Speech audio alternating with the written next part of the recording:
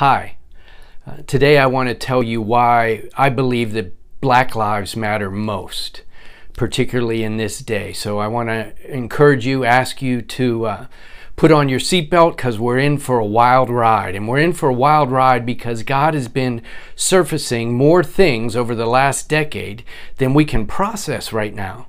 These are intense days, and I want you to know that I didn't really want to do this message. The reason I didn't want to do it is I don't like the judgmental atmosphere that's out there right now. I don't like it. It all feels toxic. I also am not trying to develop a voice out there. Really, what I'm after is my own mission. See, my name is Tom Griffith, and I'm from Greater Formation, and my mission is to help people get clear, get focused, and be fruitful. I want to raise up leaders that are rooted and established, that are ready for the next decade. I want to raise them up all over the world. But this morning, I felt like God was really impressing on my heart some things to share, and I just so much didn't want to do it. And then later, I got a text from somebody out of the blue that said, I feel like God might have you share some things in social media from a spiritual perspective, that it might be very important. And I took that as a confirmation, but I come in kicking and screaming. It's a confirmation that I was not looking for, because I'm after the mission that I'm trying to do with Greater Formation. The question is, why do Black lives matter so much now? Well, it's not really very complicated. Blacks have been mistreated, beaten, discarded, dismissed, negated, killed, locked out, bypassed, not recently, but for centuries in our country. They've been oppressed. They are being oppressed now.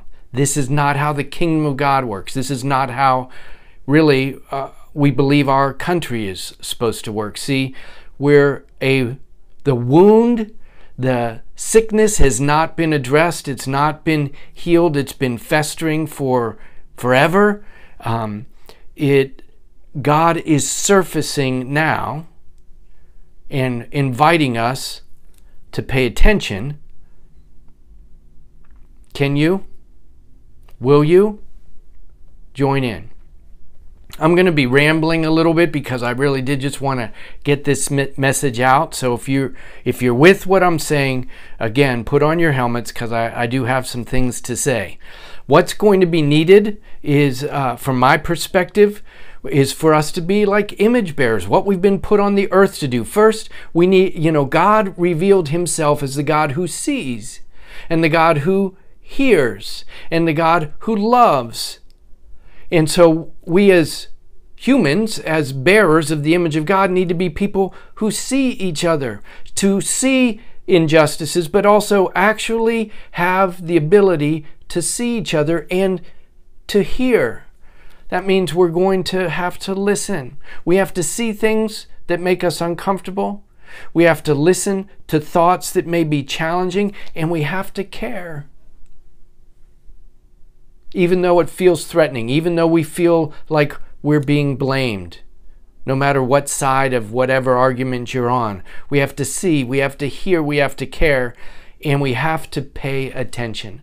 I've been over the last year just really thinking about how interesting that phrase is, that we pay attention. It costs us to give other people our attention. Will you give people who are not like you your attention? Will you see them? Actually listen to hear? Will you care for them even though you don't well know them yet? And will you pay attention? I'm speaking primarily to white people right now, but it's true for all of us. See, what we're going to need to do is first face ourselves. We all have implicit racial bias. We all have individual aspects of racism within us. We do. And so you're going to need to face that. You could deny it, but there is no healing for your soul if you deny your own racial bias. Secondly, we're going to have to develop relationships mutual relationships across all kinds of lines? Are you willing to develop relationships with people who right now feel distant from you, who feel like they don't like the same things as you? They might not look like they have the same values. Are you willing to press in and develop relationships outside of your cloistered, safe circle?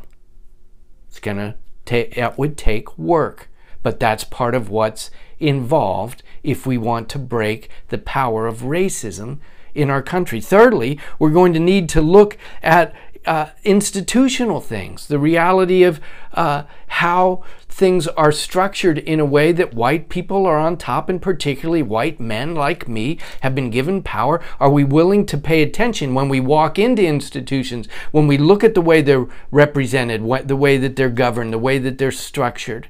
Because they are structured in an oppressive way. It has historically been true, and it is true in most significant institutions in our country at this point. And lastly, can we go further and become aware of the systemic issue, that it's just actually everywhere, that everywhere is permeated with racial bias, racial oppression, control, and leadership? These are difficult things to face, that we live in a world that's driven, or in our culture, driven by white people. Now, it's complicated. It's not easy to ferret out, but what I can tell you is that this is not where God is going. This is not what He's knocking at the door for us to continue as we have been. He's calling for change, and I want to encourage you, this is only the very beginning. This is a long haul issue. It's a big deal. It's not just a cops and young black men issue. It's an issue that has taken centuries to build. It is nasty. Those are just nasty symptoms of something that's been so replicated and so exercised in so many ways. Numberless ways of oppression, micro offenses and macro offenses, public and private. This is not going to blow over and be healed. In the scriptures, it talks about in Jeremiah that the prophets, that a number of people were saying peace, peace, when there wasn't peace. That we try to bypass what we need to face. This is one of those days. There's no quick peace. There is no quick answer to hundreds of years of deep oppression on a personal, on a corporate, on a systemic level. Those 4 levels of racism, from personal to relational to institutional to systemic, those take a long time to undo, to recognize, to face, to go deep. See, there's a huge surfacing of injustices in our country that's been going on over the last 10 years. This is one of them, the Me Too movement and sexuality, and how men all over the world have been oppressing women forever. That's a big one. That's a huge one. And that Me Too movement, that actually started in 2006, but it didn't get public steam until around 2017. But we've seen financial inequality surfaced. We've seen health inequities surfaced. And now this racial piece is being surfaced, and it's time to really address all of them. But in our nation, this is a big one. This may be the big one because of our own unique history. Our black and white racism is nasty and deep. If we can honestly face it, however, if we can go through the massive, visceral, personal, and corporate pain and lament that it will take to actually address it, you can't get there by mental or intellectual assent. It has to go down in to the degree that it rocks your very soul for you to ever be able to repent, meaning to turn the direction of your heart, your relationships, your view of institutions, and be able to see how things are systemically interwoven. If we can do that and face that kind of depth and that pain and that lament, and we can walk through it towards meaningful change, I believe, and I want to hold out before you, this will open a kind of healing for the nations, because all nations have aspects of racism in it. but it's a painful thing to open up. And I believe it's part of the call in our nation at this time, though it's going to take a long time. This requires the miraculous help of God. It's going to take God's intervention and help. See, we're going to have to see. We're going to have to hear. We're going to have to care. We're going to have to pay attention. And we're going to have to move into some deeper things. We're going to have to move into repentance and change of behavior. We're going to have to, I don't see any way around, a kind of a redemptive reparation. There needs to be pay. Things need to be justified. And it needs to be done in a redemptive way, in a way that actually lifts and helps and benefits. It's going to take a kind of reconciliation like we have never seen before. Beyond like restoration, we can't even go to restoration because right relationship has not existed. There hasn't been racial justice in the United States in its history. It hasn't. So we can't be restored. We need to press into new days, which are going to involve reconciliation. And what does that reconciliation look like? Well, first, here are some kind of just phrases that I jotted. It means, I want to responsibly walk with you. See, we can't be reconciled if I am not willing to take responsibility. Both people do. Any reconciled relationship requires being responsible, walking together responsibly. In Amos it says, can two walk together unless they're agreed, unless they're at a place where they're both willing to accept responsibility? Secondly, but again, I'm talking to predominantly to white people. We're going to need, I need to walk responsibly. Secondly, that responsible walking is going to be for your good, for your benefit, for your flourishing. So, as white brothers and sisters, we will need to walk responsibly for the benefit of black culture and black households and black institutions and black individuals, that it would be for their good, their benefit, and their flourishing. What do I mean by that? I mean spiritually, that they would be in a right place of forgiveness in their own souls, that they'd be free from bondages of what has been done to them and how they have responded, possibly wrongly and sinfully too. That they would flourish spiritually and they would flourish emotionally. How it would require God to heal the emotion of African American culture in our country. We want them to flourish spiritually and emotionally and socially. That they wouldn't have to be afraid on the streets. That they wouldn't have to be afraid walking into a store because somebody's looking over their shoulder. That they wouldn't have to be afraid when they apply to rent an apartment. That they wouldn't have to be afraid to ask for a loan to buy a car.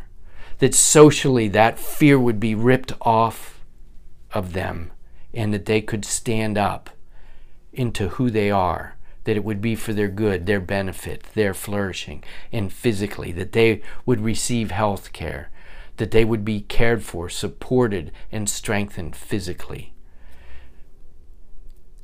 Can we walk together with people of color if we are not agreed to do so?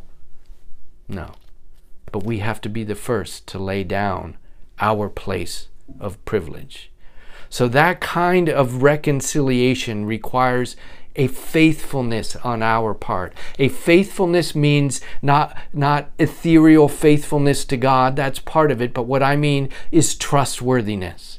No one can trust you unless you are trustworthy. We can't ask someone to trust us if we are not living in a trustworthy way. So we need to be faithful and trustworthy. Secondly, we need to be a people who trust. And that means that we will trust others who are different from us. We will honor them, though there's question in our heart, but because I trust you, I will honor you, even though your perspective is a little bit different than mine, or massively different, because I want to walk towards you and I want to walk with you. So I'm not just going to be trustworthy, I'm going to be someone who trusts you as best as I can.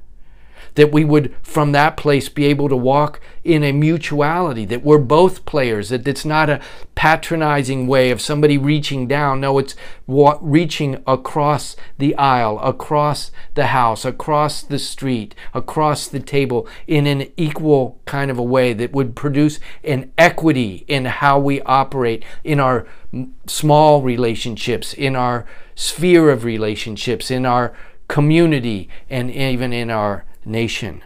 And that it would take a kind of perseverance that is not for a month or a year or even a decade. It requires a perseverance that doesn't end.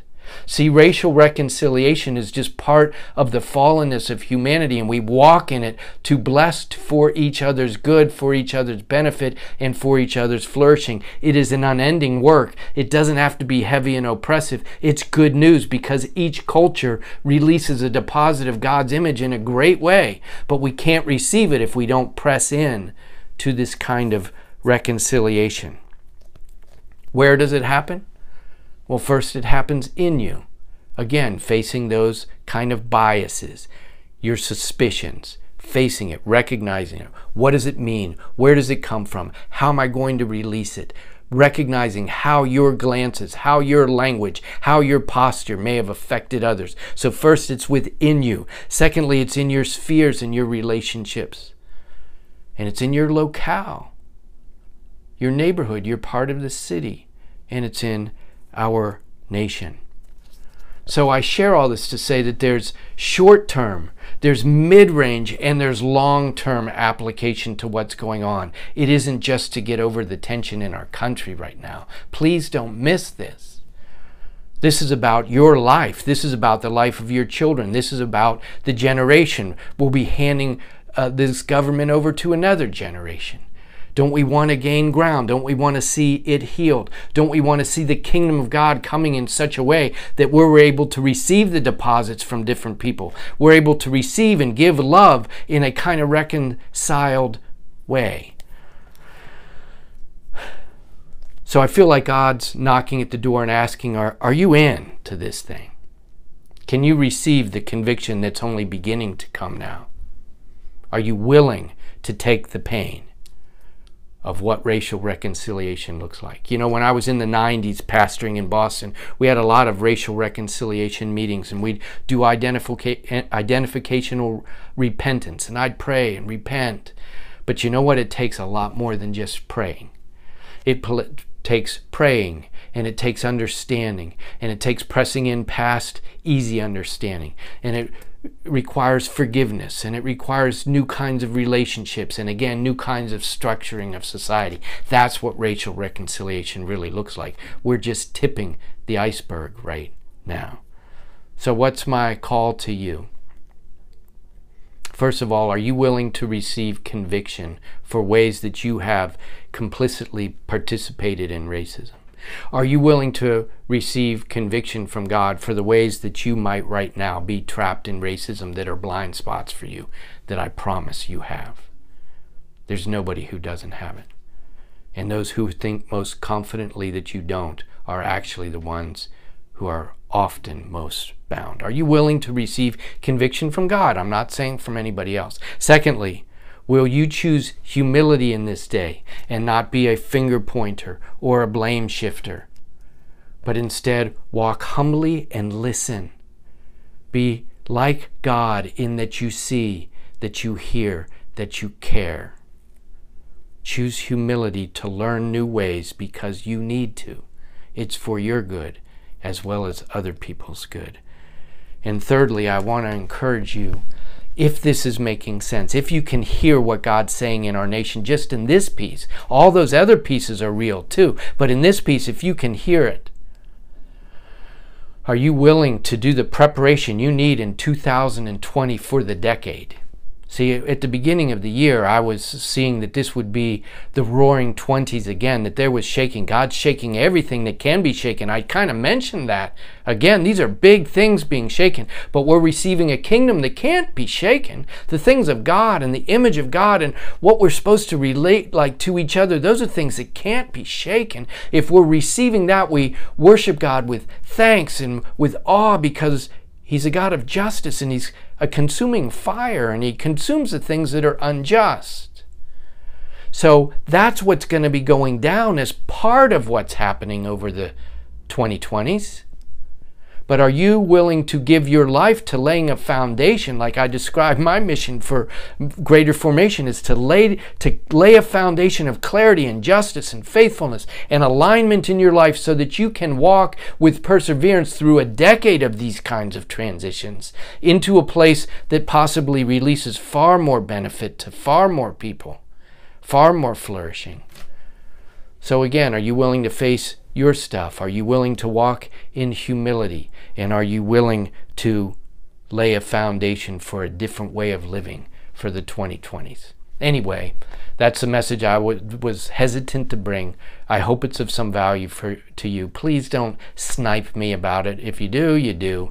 But if you're hearing the call, I'd love to hear that that was of some benefit to you, because this one was one that took far more out of me than I was planning. May you ponder the things that I'm saying and apply them, and would you be one who is of benefit to others?